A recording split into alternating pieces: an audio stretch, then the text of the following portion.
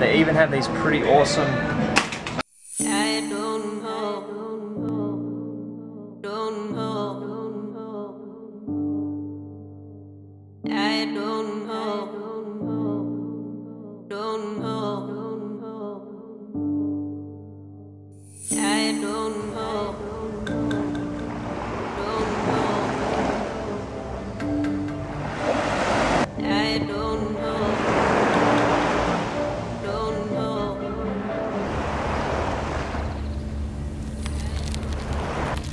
Good morning YouTube. So we're just rolling out of the park here that we slept at last night. This beachside park was actually pretty stunning last night with the sunset. If you guys got to see that in last night's video, it was quite spectacular. But I did sleep pretty well. I slept actually quite well. I slept in the tent actually last night. If I did sleep outside under the stars without the tent, I probably would have got eaten alive by mozzies. I know Eric was sleeping outside of the tent there for a little bit, and the mozzie's got like his neck and stuff, so I'm glad I got to sleep in the tent last night. But right now I'm rolling out. I got to head to Lawson and eat a frog and edit a video. I made it here to the Lawson that right yesterday as well. We're just eating some frogs. Frogs I mean, uploading YouTube videos. We're getting those uploaded so you guys can view them. I got mine done for the day, so we're soon gonna be rolling out. I'm just gonna go in there and get something to eat for breakfast, I guess you could say, because it's like 10:36 right now. And then we're gonna roll out. But I wanted to tell you guys something, give you guys an update for this trip. So today is Tuesday. On Friday, we're leaving Japan to fly to Bangkok. So we're flying out of Japan. So the Japan vlogs will be ended in the next 4 days or so. So I'm not sure if I'm gonna continue daily vlogging. I only like to vlog when I'm experiencing fun and exciting things to share with you all. Because what's the point of vlogging if it's not fun or no one's gonna enjoy watching it? So I just wanna put fun and exciting content out there. But also it's an opportunity to explore another country. I'm actually pretty hooked on traveling. I think I have the travel bug and I want to keep traveling and find and discover new countries. And it's perfect that CP is going to Thailand, Bangkok, and he invited me to come along with him for maybe 10 days or so. Then we've made plans to make our way to Bangkok. But I also do have plans when I get back to Australia, do a bike tour there. I live in Melbourne, or near the city of Melbourne in Victoria.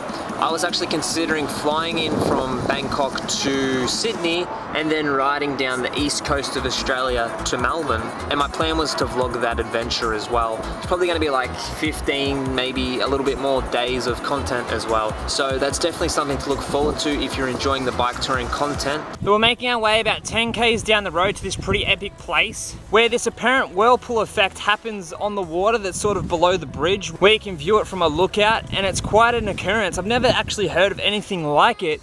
It's kind of like the same formation a cyclone makes when it's in the clouds. It kind of has that whirlpool effect. So hopefully we can get to see that today.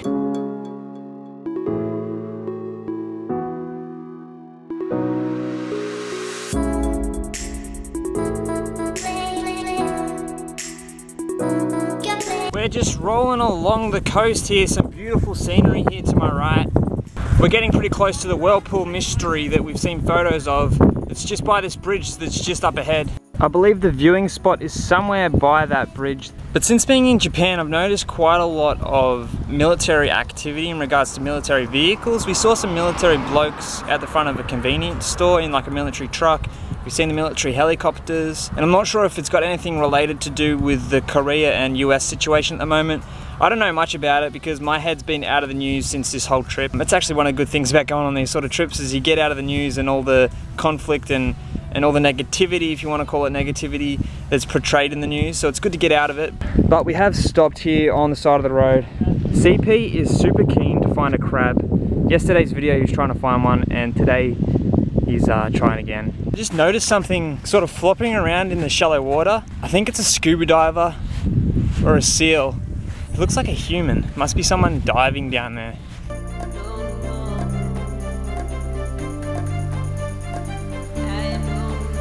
So we made it to the lookout spot for this awesome phenomenon of like a whirling sensation. I don't even know what it is, it's just crazy. It's like an effect that's caused by like the tides. It causes like a cyclone sort of looking effect.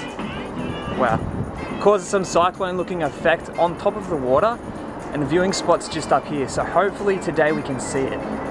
They're also jamming some vintage American tunes. we're at the most southern point of Awaji Island, where we are right here. We actually were up here this morning at this bathing beach, right about there. We rode along here, and we are about here right now, and this is where we can view the whirling effect thing on top of the water. They also have like a pirate ship boat that actually comes out and views it as well. But I think we're going to be exploring much more of this island in the next few days. We're going to probably like ride along the outer side of the island all the way back to almost the top of it before we leave. But this island has so much stuff to do according to this map. They have hiking here, get to see some monkeys. They have a tomb. This island is the island of onion. We're inside one of the shops here and they just have onions everything. They even have an onion drink here as well. 100% onion. Thank you. They also have these onion wigs here as well. So there is a little bit of movement over there, but it's nothing like the picture suggests. It's not a complete circular whirl like we're expecting.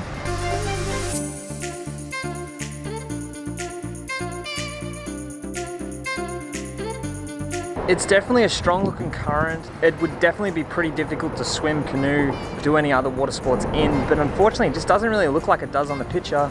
Maybe it's just from the angle that we're sort of viewing it from, I'm not sure.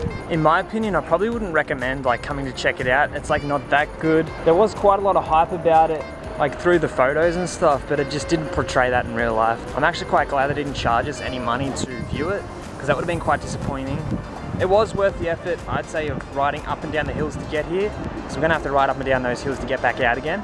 But the bridge is actually quite fascinating though. On the other hand though, this natural phenomenon actually occurs every 6 hours. So I don't think we're here at the exact time to see these whirlpools.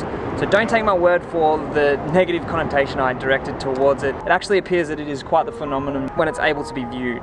During the seasons of spring and fall, they say that the whirlpools have a diameter of up to 30 meters, and that's some of the biggest ones in the world. So the whirlpools are actually created from the difference in water level between the tidal flows from the Seto Inland Sea and the Pacific Ocean, which creates the strong riptides. So considering this is the island of onions, we have onion ice cream. Yeah, what do you know? Did not record.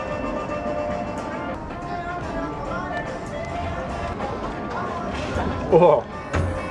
Oh wow. It tastes like onion. It's like an onion dip. It tastes like onion dip. But cold. Yeah, a frozen onion dip. You like it? Yeah, it's definitely better than the raw onions we tried yesterday. This dude's definitely loving his ice cream. They even have these pretty awesome onion wigs. They'll make you cry. So if you get to the whirlpool at the right time, this is what you can expect to see. We're gonna make our way into the little restaurant they have here. They sell like gourmet burgers, so they're taking opportunity of the huge supply of onions that they have here and putting them in burgers, so it should be pretty cool to try. So the burger has arrived, Awajishima burger. Onion ring burger.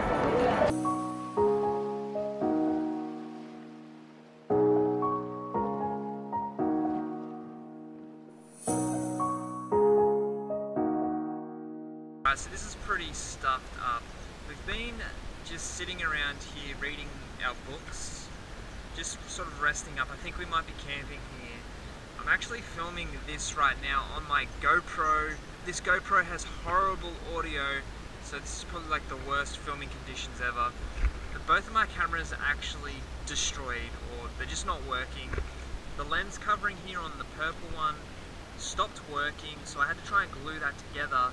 But when I try to turn it on, the lens is stuck. There must be like sand in the lens. So that doesn't open. And also my main vlogging camera, this one here, the Canon 300HS, I just went to charge the battery. I took the battery out to charge it. And when I turn it on, the lens doesn't come out and it's saying lens error on this one as well. So I just tested this GoPro's audio quality on my MacBook here.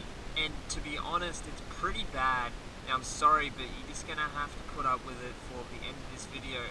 It's almost like this one gave this one the same frickin' disease. This one's coming up with like a lens error, and this one had the lens error first. So I'm not sure what's going on, but I'm gonna have to retire these ones.